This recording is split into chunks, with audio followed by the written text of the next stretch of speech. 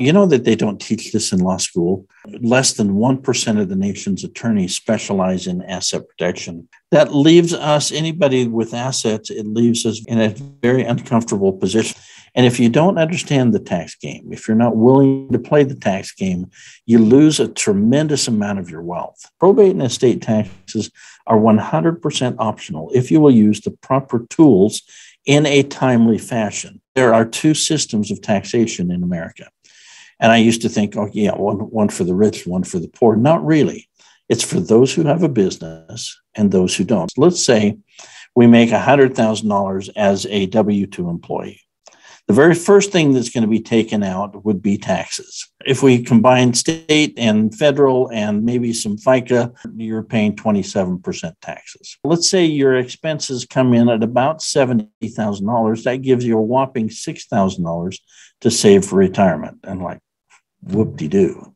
But let's look at the other set of tax code. Let's say a business makes $100,000 of income and still has $70,000 worth of expenses. So after the expenses, instead of being taxed at $100,000, they're being taxed at $30,000. In most cases, that would be at a lower tax bracket across the board, which gives you a whole bunch more to save for retirement. If I could be saving $23,000 year after year after year after year, do you see the difference that could make in retirement and building wealth? Let's take a dollar bill and double it. We're not doing complicated math. We're just taking a dollar bill, double it, double it, double it. How many times do we have to double it before it becomes $1 million? The correct answer is 20 times. But this shows a tax-free environment. What if we were paying taxes along the way? What would happen? Let's say the lowest possible tax rate for capital gains for most of you would be about 15%. But watch what happens. We double it again, the $1.85, and we take out 15 cents. And now we have $3.42 instead of $4. But then we play the numbers. And again, this isn't funny math. We're taking we're taking an amount, we're doubling it, we're taking out 15 cents. We're buying and selling, we're flipping houses, we're investing in the stock market. What you'll notice is that after 20 trades, instead of having $1 million, you've got $220,000.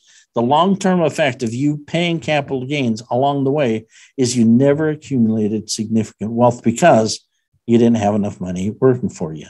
And a lot of us sit back at the end of life when our hairs are gray and we go, I've worked, I've done everything, but I still don't have any money. How come he's richer than I am?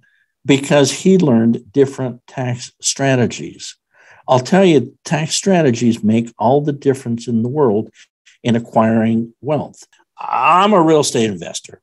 What's the best legal strategy for me? And my answer is going to always be, it depends. Do you want to flip or do you want to hold?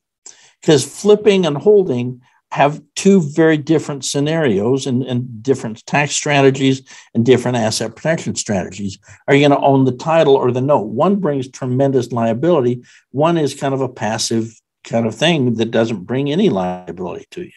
I'm going to look at, are you using qualified funds? Are you buying real estate within your IRA or your 401k? Because some of your accountants are giving you really, really bad advice. They're saying, oh, you have a piece of real estate, just stick it in an LLC. Are you kidding me? You're using the wrong legal structure. The IRS is going to deny those gains and say, nope, sorry, you can't do that. That's going to have to pass on to next year. Are you kidding? You just flipped a house and it cost you more in taxes than you made on the house, and it screwed up all of your deductions for the next 3 years.